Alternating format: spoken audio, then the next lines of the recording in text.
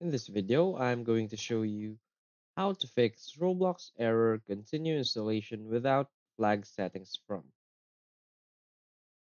So please watch the video until the end and follow this tutorial step by step to avoid making mistakes. So let's get started. So the first thing you want to do is go and click on your search bar and search for add or remove programs. Now from here, just simply search Roblox.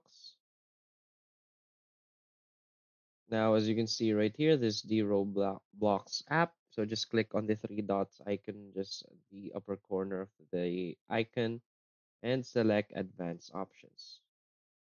Now you want to scroll down, and here in the Reset section, you just want to click here on Repair and Reset. Now you want to try and open your Roblox app again.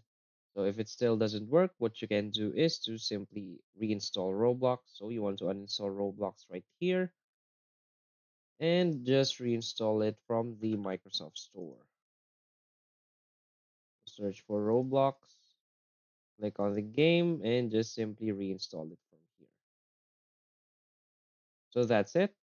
If you find this video helpful, please hit like and subscribe. Thanks.